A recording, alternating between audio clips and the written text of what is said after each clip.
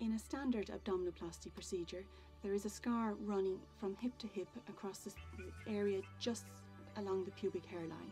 If you have had a caesarean section, your caesarean section scar would be incorporated as part of this scar. There will also be a small circular scar around your belly button or umbilicus, which is usually very well hidden in that area.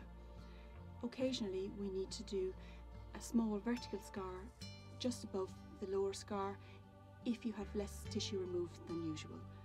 For the mini abdominoplasty, the scar is very similar to a caesarean section scar, and for the more extended abdominoplasty procedures, the scar may run beyond the hips around to the back area. In a fleur-de-lis abdominoplasty, which again is a more extended abdominoplasty procedure, there will be a scar down the middle of the abdomen as well, which helps cinch in the waist.